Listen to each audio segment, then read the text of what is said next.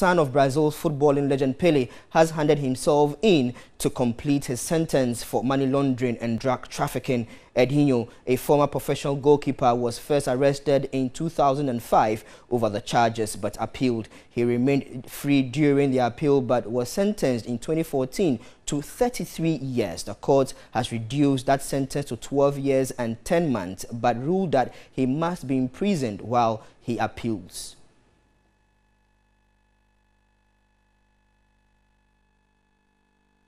That's all the sports here on News 360. My name is Anako Jaffe. Thanks very much for watching. Always a pleasure serving you. Good evening.